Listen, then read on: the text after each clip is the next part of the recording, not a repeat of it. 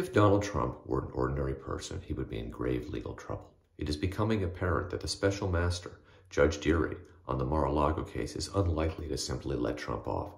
He is more likely to take his job seriously, do his work, and then we'll find out exactly what Trump was doing, what those documents said, and why Trump was holding, and we'll ask the question why Trump was holding these important national security-related classified documents just kind of casually at his home in Mar-a-Lago. The New York Attorney General, Tish James, has built a very strong case against Donald Trump, primarily around various kinds of fraud. The question this raises for me is, what does this do for Donald Trump politically? And my sense is it does a couple of things. It makes him a stronger Republican candidate for the 2024 nomination.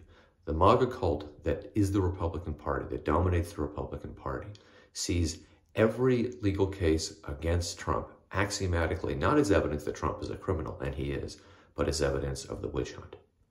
But all of this also pushes those in the middle, swing voters, away from Trump, and that could be good news for the Democrats.